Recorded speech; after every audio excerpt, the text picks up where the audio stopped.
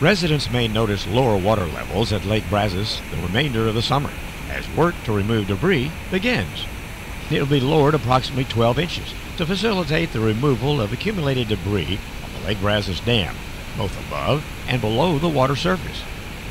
The water level must be lowered in order to safely operate the barge and heavy equipment above the dam.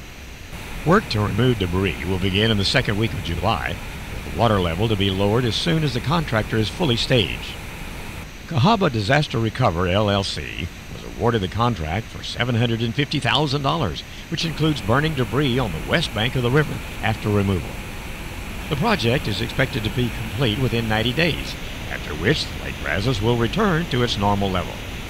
The new Lake Brazos Dam, the Labyrinth Weir Dam, was completed in 2007. Though the new dam has no moving parts, as most all-river dams, it does require routine removal of accumulated debris.